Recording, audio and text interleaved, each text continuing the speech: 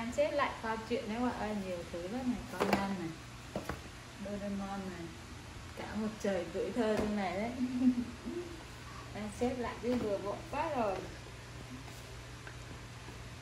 Cùng lông thế. Nghe chuyện này hồi xưa nổi tiếng lắm, ngày thần đồng đất Việt của Việt Nam á. Rồi mấy cái theo cùng cổ đấy. Có Sherlock Holmes với lại gì nữa kìa. Đây, có chụp Sherlock Holmes này. Một bộ này có 2 cuốn. Hay lắm. Đặt cái này là hơi hay luôn. Na đây. Na này, na này. Nào chỉ nó miếng à.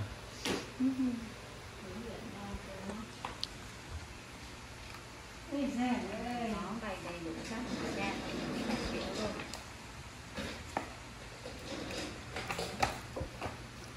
Cái gì sách nó này? Chuyện đấy là bạn thấy à? Sách chuyện của mày thì hồi xưa hả? Vâng.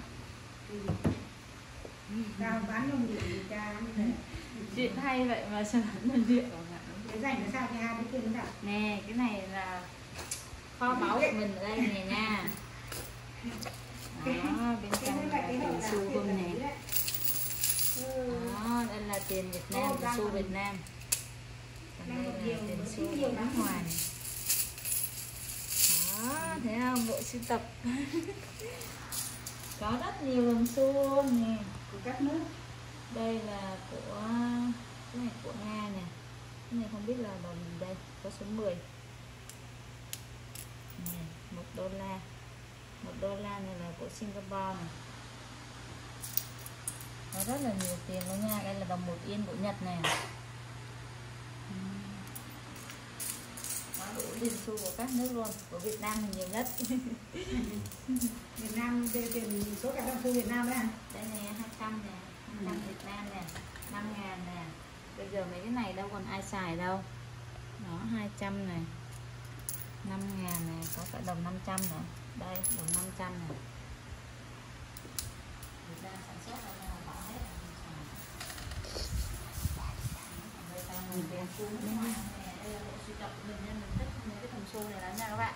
Mình rất là thích mấy cái đồng xu này nên là sưu tập rất là nhiều nha. Đó, thấy không? Rất là nhiều đồng xu nước ngoài luôn á. Vừa có bộ sưu tập truyện, vừa có bộ sưu tập đồng xu nữa. Bộ sưu tập truyện này từ hồi mình đang còn học. Bộ sưu tập truyện từ hồi xưa, lắc lơ. Cất lại ở đây.